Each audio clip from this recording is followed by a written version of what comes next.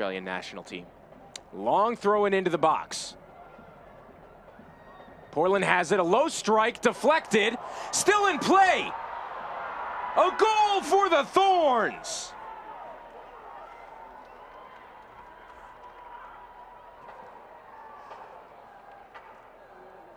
Dagný Brynjarsdóttir in her return to Portland equalizes this game.